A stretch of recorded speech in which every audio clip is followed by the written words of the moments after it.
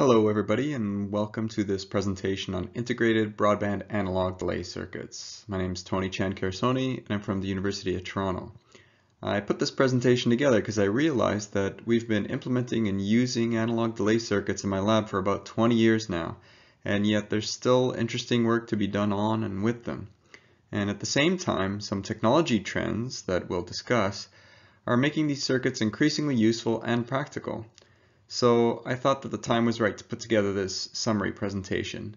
If you want to dig deeper into any of the information you'll hear about here, you can feel free to visit my lab's website at the University of Toronto, isl.utoronto.ca.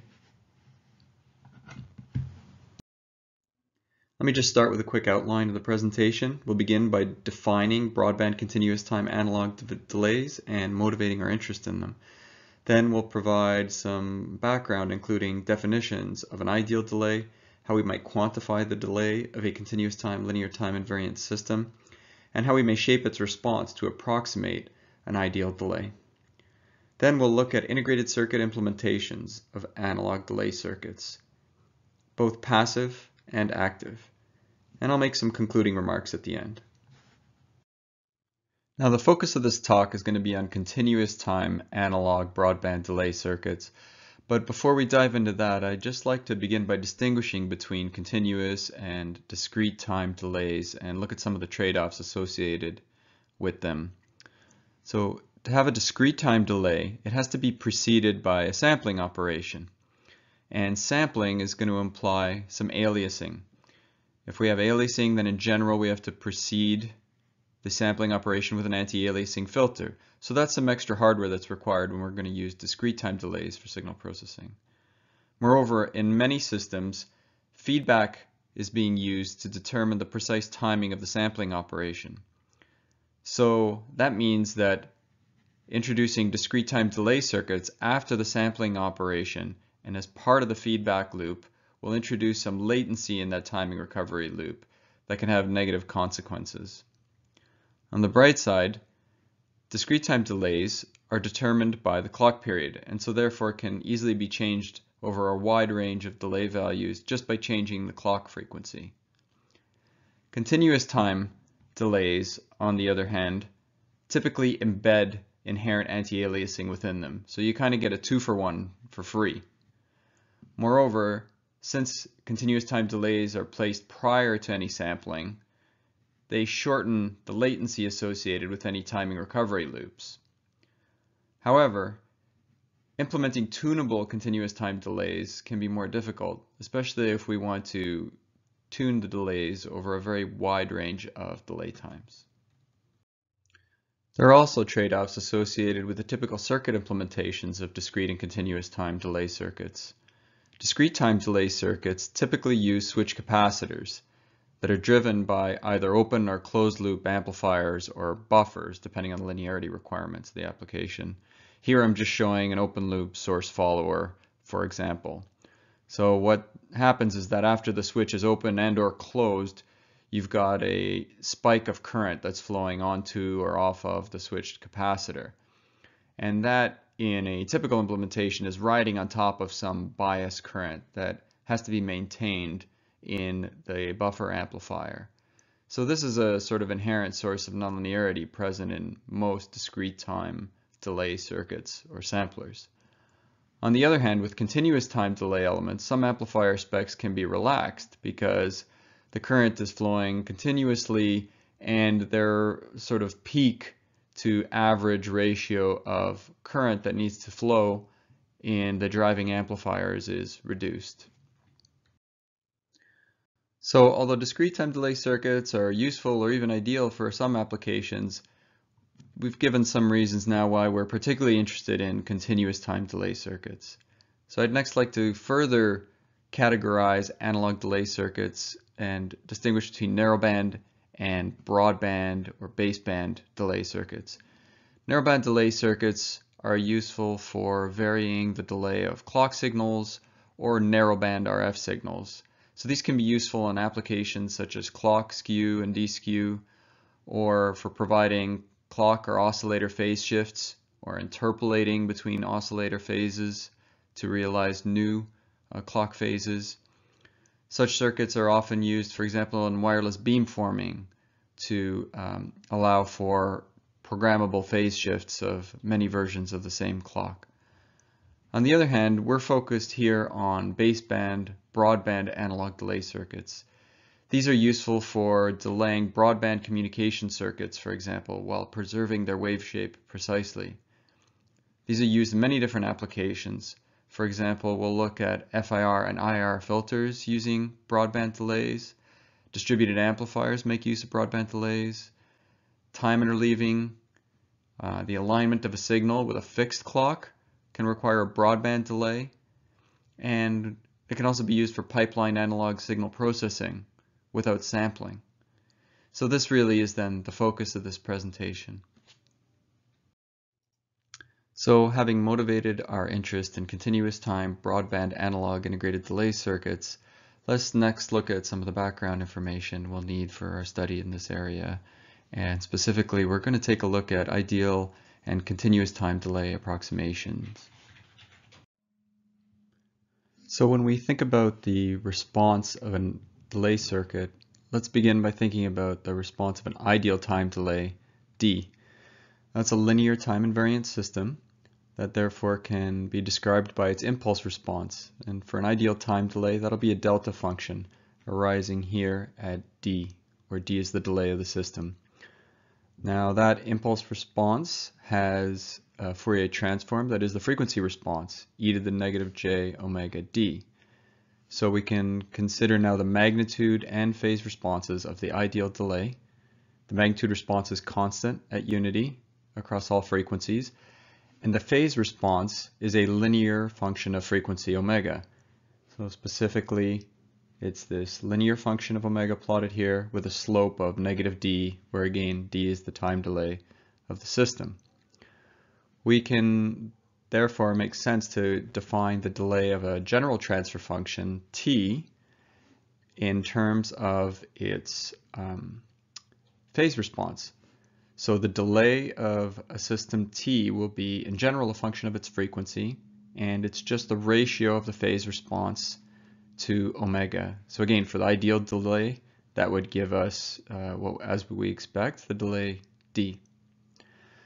Now, although it's very difficult to realize an ideal time delay with an integrated circuit, we can try and approximate that with some transfer function t, and if we want it to serve as an ideal time delay for signals that are band limited within a certain frequency range, omega 1 to omega 2, then the criteria we'd like to meet is that it has a magnitude response of t that's constant over that frequency range, and that it has a delay given by this ratio here that is also constant across that frequency range. This definition of delay in terms of phase response is also sometimes referred to as phase delay. Now, another metric we often use to quantify the delay of an LTI system is its group delay. The group delay is slightly different than the delay or phase delay that we defined on the last slide. So let's take a look at that. The group delay is the derivative of the phase response of an LTI system T with respect to frequency. So note that if we have an LTI system with a constant delay or phase delay, as we defined it on the last slide, that would imply that it also has a constant group delay across that same frequency, because it would imply that the phase response is a linear, perfectly linear function of frequency. However, the opposite is not necessarily true. That is, constant group delay doesn't necessarily ensure constant delay. And the two physically are different. So to be specific, we should remember that constant group delay ensures that the envelope of the signal experiences a constant delay, but not the signal itself. In order for the waveform itself to experience a constant delay and preserve its shape precisely, it's the delay that we defined here, or phase delay as we called it, that must be constant over the frequency range of interest, as well as keeping a magnitude response constant across that frequency range. So to illustrate the difference between constant group delay and constant delay, let's consider a toy example where we're interested in the frequency range from omega 1 at 100 Hz to omega 2 at 1 kHz. and let's consider the output of two different linear time invariant systems to inputs within that frequency range. So let's consider the red curve here, a system that has a phase response as shown here. This is a system that is contrived to have a perfectly constant group delay across the frequency range of interest, omega 1 to omega 2, but does not have a constant phase delay, or does not have constant delay as we defined it. On the other hand, let's consider an LTI system with a phase response plotted in green here. This system has perfectly linear phase response all the way down to DC, and therefore exhibits constant delay as well as constant group delay across the frequency range of interest.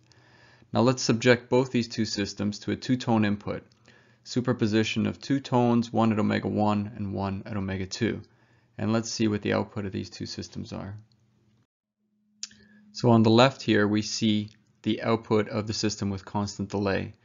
When subjected to the two-tone input plotted in blue, we get at the output the waveform in green, which is an exact copy of the waveform in blue, but precisely shifted over by the time delay d of that system. You can see that every peak in the blue waveform corresponds to a peak in the green waveform, and the troughs also are just shifted over in time by d seconds, and the shape of the waveform is preserved. On the other hand, if we subject the red system with constant group delay to the same input waveform blue, we see the output is slightly different. The output in red is no longer the exact same shape. The peaks are not just shifted in time, they change in amplitude so as to maintain a constant group delay. That is, the envelope is delayed in time, but the actual wave shape is changed. So here we just superimpose the two plots so that the difference is perfectly clear.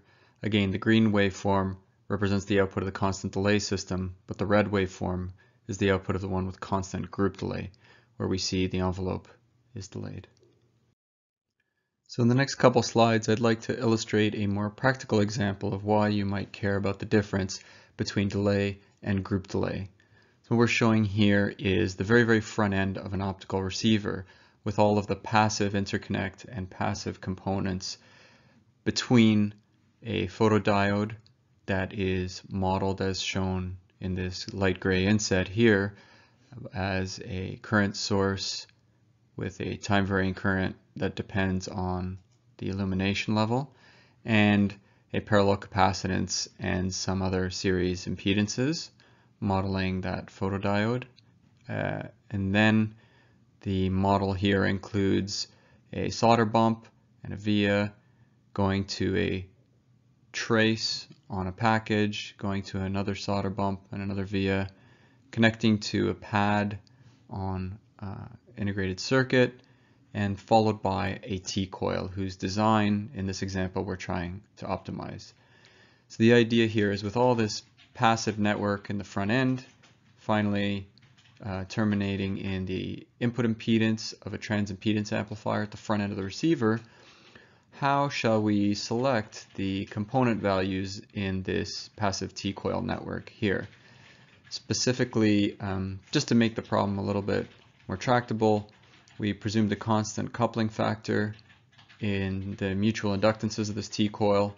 We fixed K at 0.4, and we neglected the bridging capacitance CB, and we just asked the question, what T-coil inductances should I choose for these two coils here in order to afford us the best signal integrity from the optical signal coming into the photodiode all the way through to the current going into the transimpedance amplifier. And I've given the values that are used in this model here in the preceding example. And really the question is, what criteria should we use in optimizing those inductor values? We can do all kinds of sweeps and examine the signal integrity in all kinds of different scenarios, but what should be our main criteria? We could select them to maintain constant magnitude response over a broad bandwidth, constant group delay over a broad bandwidth, or constant phase delay over a broad bandwidth, and maybe a combination of criteria. So Let's see what happens when we look at each of these criteria. So your intuition might be that we wish to maximize the 3 dB bandwidth of that passive network at the input in order to optimize signal integrity. So here we're showing a plot where we've swept the values of L12 and L23 in the T-coil, and it's sort of a heat map, and the light yellow color here indicates that the highest 3 dB bandwidth is afforded by these inductance values indicated here. And we find that if we then adopt those inductor values for the T-coil, we get an eye diagram at the input to the transimpedance amplifier looking something like this. It's good, but certainly not great. Well, if instead we perform that same sweep, but this time say that we're interested in a 60 gigabaud per second system, and we therefore wish to minimize the delay variation across the bandwidth DC to 60 gigahertz, or alternatively we wish to minimize the group delay variation across that same bandwidth. Now in these cases we would find different optimal choices of those inductor values, generally in the same parts of the plot, but slightly different values in each case. So this indicates that if this is our criteria for designing the T-coil, we would arrive at quite a different design point. But which design point is really better in terms of signal integrity? So these plots here give you a little bit more insight into those optimum design points. On the left we see the group delay and delay response of the optimal T-coil front end that is designed for minimum delay variation. So we see the red curve, we see very little delay variation across the bandwidth of interest, whereas the group delay starts to vary significantly around the band edge, whereas the slightly different design point chosen to minimize group delay variation results in slightly more delay variation, but we avoid the large variations in group delay around the band edge. So it's a trade-off with, on the right here, with slightly more delay variation but less group delay variation.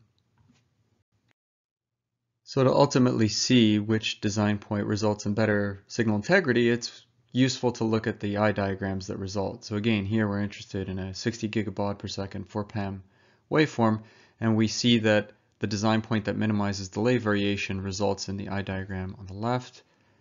The design point providing minimum group delay variation results in this eye diagram here on the right, and certainly both are better than what we observed by maximizing the 3 dB bandwidth of the front end.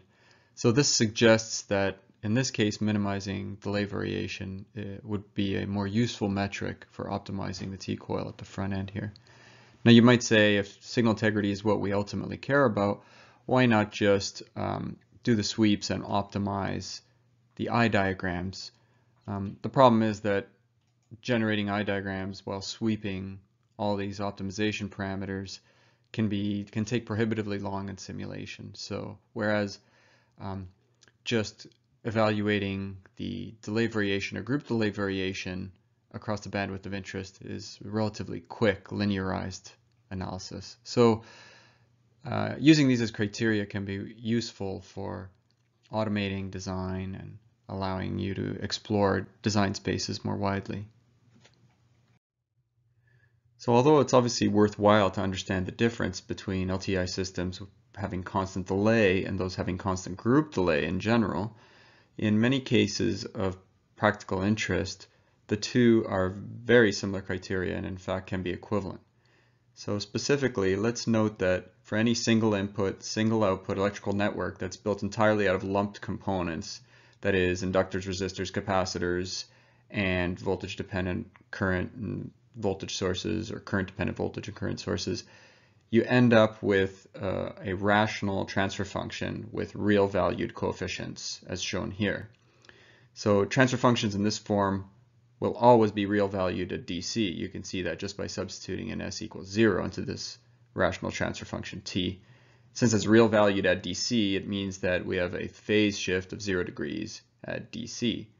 So although in general it's not true that ensuring constant group delay also ensures constant delay, it is true that with a rational transfer function in this form, ensuring constant group delay starting all the way from DC, or very, very close to DC, up to some high broadband frequency is practically the same as ensuring constant delay. And that's why you'll often see constant group delay used almost interchangeably with constant delay. But let's not forget the other part of the criteria for realizing a transfer function with a constant delay. Not only must it have a constant delay response over the bandwidth of interest, it should also have an all-pass magnitude response, that is, a constant magnitude response over the bandwidth of interest. So that's why you'll often see delay approximations with an LTI response in this form. That is, the numerator and denominator polynomials are related in this way, so that the odd order coefficients just have opposing signs, and all the even order coefficients have the same sign. Doing so ensures an all-pass magnitude response. You can verify that just by substituting in j omega for s here. In general, it will be true for any polynomial p. So if we can find a polynomial p, we can find the appropriate coefficients d that have a linear phase response over the frequency range of interest with a delay of d, let's say, then we can form the transfer function t in this form and ensure it has an all-pass magnitude response and an approximately constant delay of 2 times d all the way through the bandwidth of interest. And that's because the numerator and denominator will each be giving us additional phase shifts, providing a delay of d, so we have a total delay of 2d. So let's just take a look at the simplest possible example of a delay response, a first order delay response, and see how we can have low pass and all pass alternatives. A low pass first order response is shown here on the left. It's simply got one left half plane pole on the real axis. Such a low pass response can be formed, for example, by a simple RC network, such as the one shown here, and that's going to give us 90 degrees of phase shift and approximately linear phase response over some bandwidth and therefore some delay over that bandwidth. Instead, though, we can form the all-pass response like the one shown here on the right. The result is we'll have 180 degrees of phase shift. So that extra phase shift, 90 degrees from the left half plane pole, or I should say minus 90 degrees, and an additional minus 90 degrees from the right half plane, 0. And that can translate into twice as much delay over the same bandwidth. Such all-pass responses could be formed, for example, by the RC network shown here. Now in this particular example, you'll see that some extra components are required to give us that 0. But it's not necessarily the case. In fully differential circuitry, there's maybe very little or no overhead to making use of the numerator, in a sense, for the extra delay it can afford.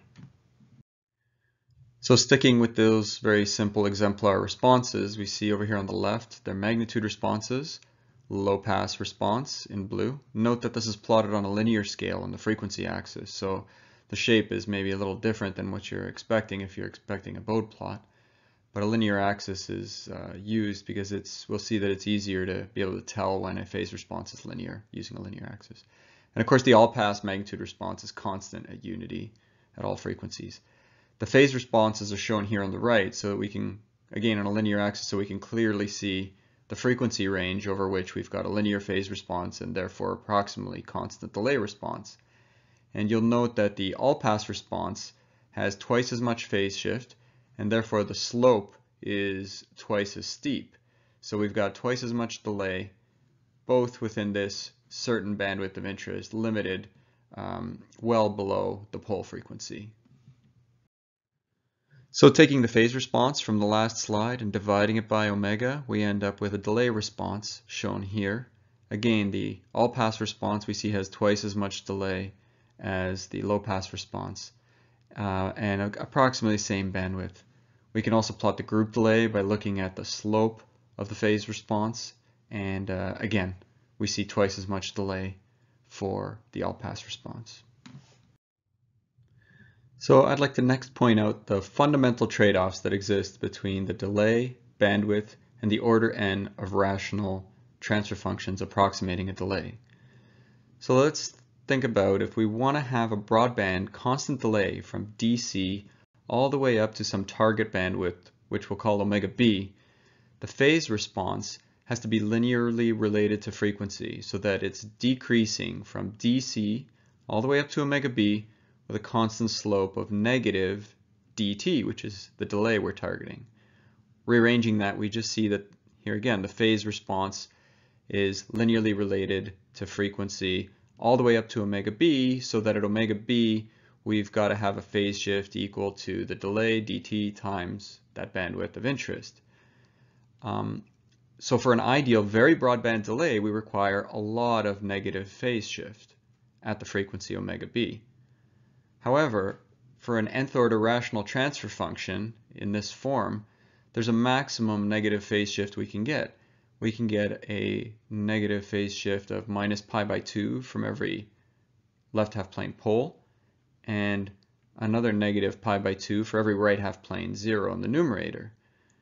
So remember that we're guaranteed a phase shift of 0 at DC, but that at very high frequencies, the maximum phase shift we can get is negative n times pi, where n is the order of the transfer function, and that is the number of poles and the number of zeros. We get pi by 2 from each pole, pi by 2 from each zero, so a total of n times pi phase shift.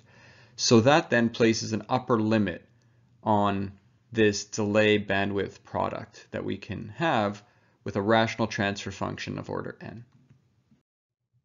So here I've drawn a cartoon sketch of what would be the absolute best case piecewise linear phase response we could hope to get from an nth order rational transfer function approximating a constant broadband delay.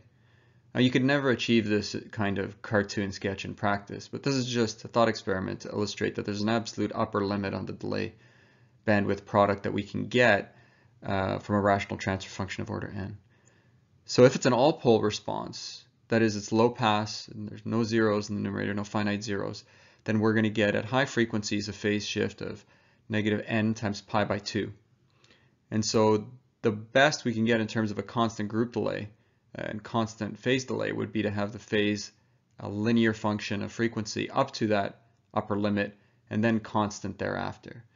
So that would mean we've got the bandwidth of our delay approximation would be n times pi divided by the delay dt, and we would get a slope here, a delay of negative dt over 2, so only half of dt would be the delay we'd achieve. On the other hand, if we make use of zeros as well to give us extra phase shift, we could have twice as much phase shift and therefore twice as steep a slope and twice as much delay. In that case, we could get the full delay negative dt here with that same bandwidth n pi over dt.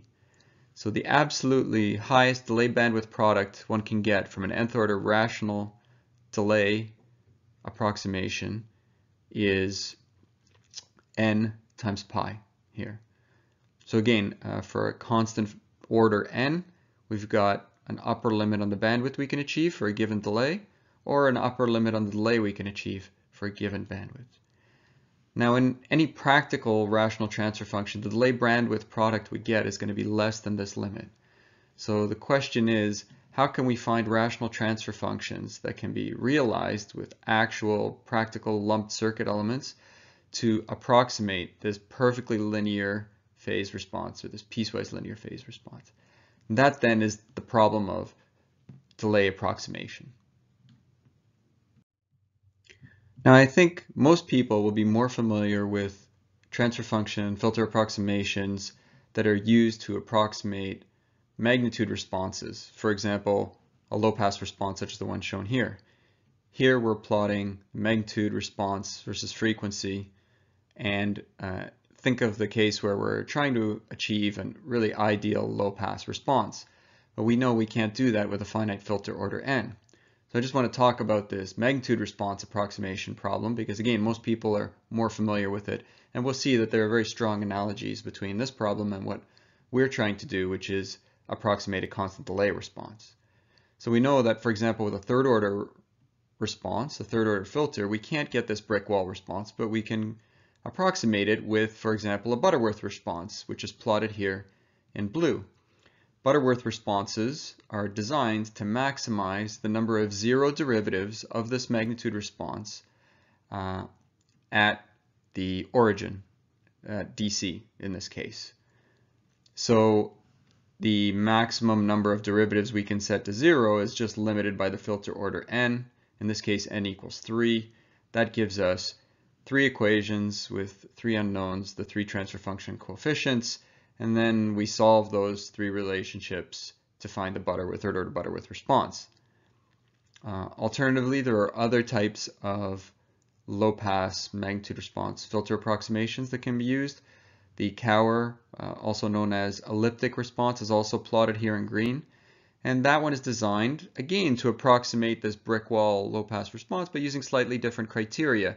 Rather than to achieve a maximally flat response, the elliptic response allows some ripple in the passband, but tries to achieve the steepest possible roll-off beyond the passband edge. So there's a kind of an equal ripple character to the magnitude response with elliptic filters. So we'll see that there are analogies between these filter approximations and those that are used to approximate constant delay responses. So specifically, there are a couple of types of transfer functions that we use to try to approximate constant broadband delays.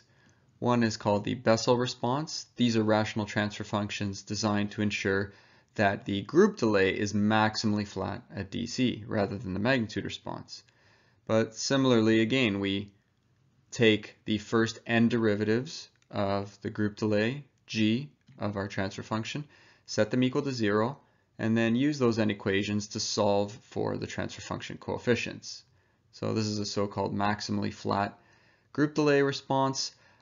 We can use either all-pass or low-pass variants of this depending on what we want from the magnitude response.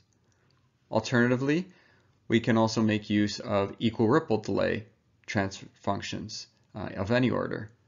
These are rational transfer functions designed to keep g, the group delay, bounded within a specific range over as wide a bandwidth as possible, but allowing for some ripple of the group delay within that bandwidth. Unfortunately, unlike elliptic filters, there's no closed form solution for this. The coefficients are the result of optimization procedures. Generally, as is the case with elliptic filters, they afford a higher bandwidth than the maximally flat response and while keeping the same delay, or they can give us higher delay for the same bandwidth. The trade-off is, again, that the delay response has some ripple in the passband rather than having the maximally flat character of the Bessel response. Now in both cases, if we allow a higher filter order n, we're going to have more degrees of freedom, and we're going to be able to realize higher delay for the same bandwidth or higher bandwidth for the same delay. So that fundamental delay bandwidth trade-off is always there.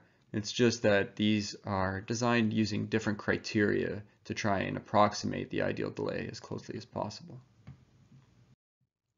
So just to give you a feel for these different constant delay approximations, let's look at third order examples of them. And over here on the left, we're plotting the delay response, normalized delay on the y-axis versus a normalized frequency axis on a linear scale on the x-axis. Now the Bessel responses are plotted in blue, and we see that when we use a low-pass Bessel response, we achieve a certain bandwidth for the normalized delay of 1. But if we use an all-pass variation of the Bessel response, which we can do by simply mirroring the denominator up to the numerator, as we showed a few slides ago, then you get a delay response as shown with the dashed blue line. So we get the same delay with a higher bandwidth. We can always trade the higher bandwidth for higher delay over the same bandwidth. And you'll also note the blue curves have this nice flat-looking delay response within our bandwidth of interest.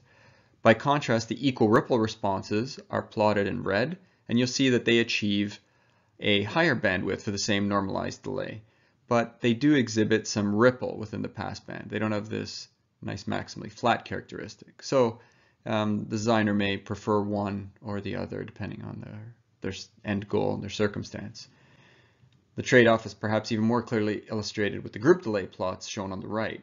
Again, the blue responses are the Bessel, nice maximally flat responses, whereas the equal ripple responses have a wider bandwidth for the same delay, but do have ripple in the passband.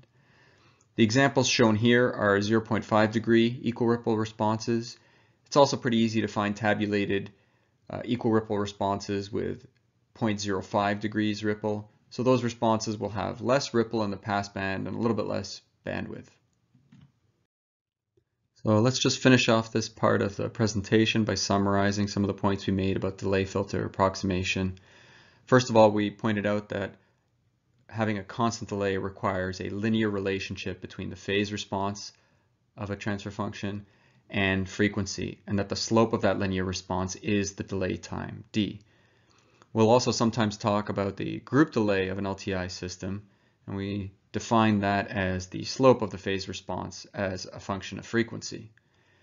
We pointed out that whenever you've got a constant delay over any bandwidth of interest, that implies that we will also have a constant group delay over that same bandwidth of interest.